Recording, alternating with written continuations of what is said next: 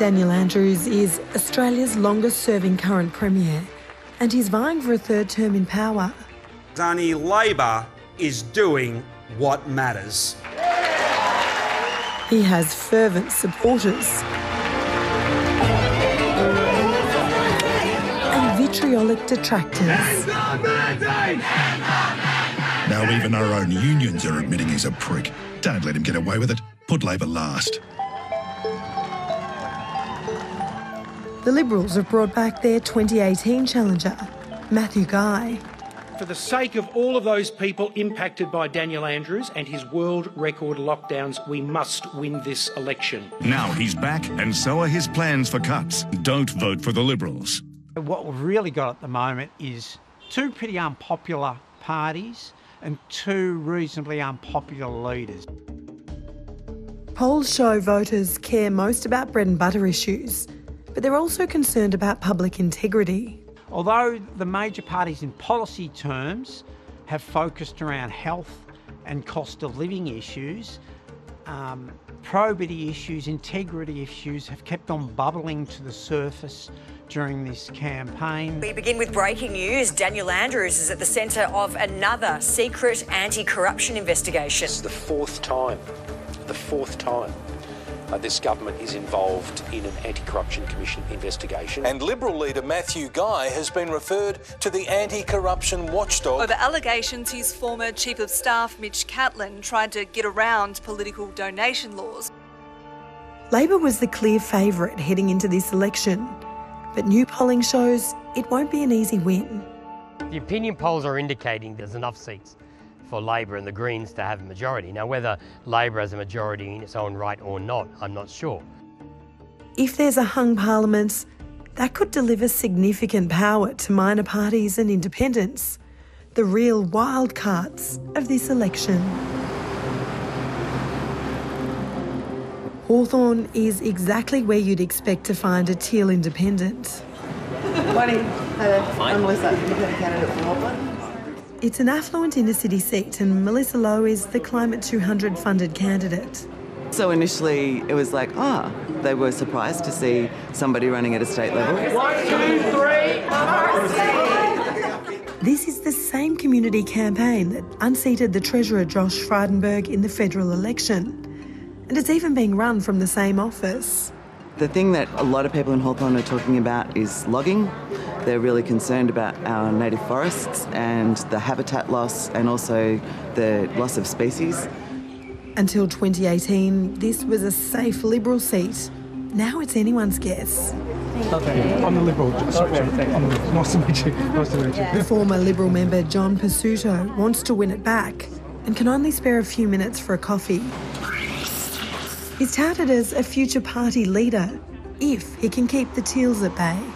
I just don't see why the same narrative that worked at the federal election would work necessarily here. On integrity, we own that space because we set up IBAC. But do you? Because you've got Matthew Guy on the front page of the paper today being referred to IBAC. Well, yeah, there's lots of IBAC things going on. This is really competitive, and I've got to play catch up. So I'm the one coming from behind. That's because in 2018, retiree John Kennedy surprised everyone, himself included, by winning the seat for Labor. I'm encouraged that a number of people have said, yeah, you've done a good job, we'd like you to hang on, and that's something that I really would welcome.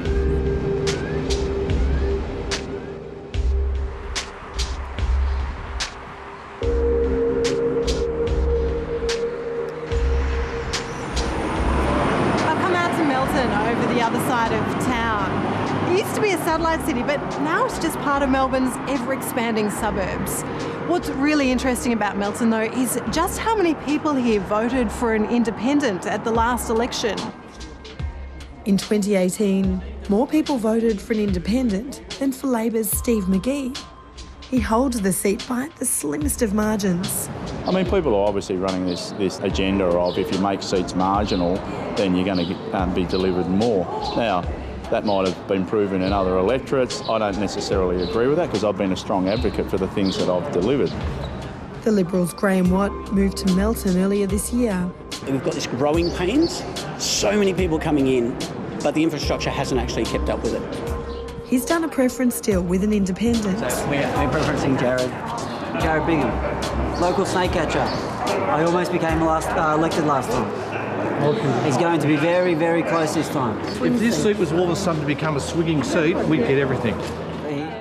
But it's hard to electioneer with all the snakes about.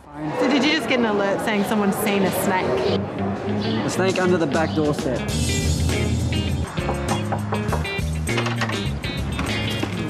Oh, here it is. So, that's a little brown snake. It was extremely close last time. I'm hoping to go one better and take it to a two-party preferred. When you have the balance of power and the government of the day relies on you to pass that budget, well, you can give me a little shopping list and you say, hey, actually my electorate needs a hospital, we need to upgrade the Western Freeway, we need diamond interchange. Despite the booming population, the nearest major hospital is half an hour drive away. This is the land that's been acquired for Melton Hospital.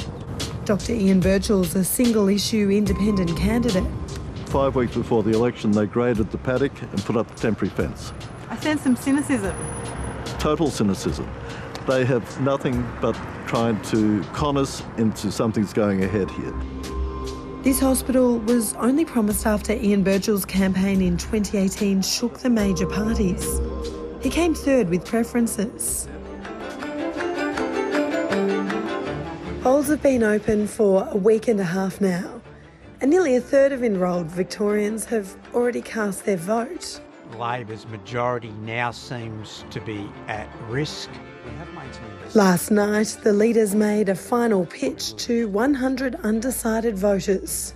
Our state deserves a premier who can unite us, not divide us. You can do the popular thing or you can do the right thing, and I always try and do the right thing. This election's going to be fascinating to see if the trend that was witnessed at the federal election in May of a shifting of support away from major parties to minor parties and independents, that's confirmed as the new norm of Australian politics.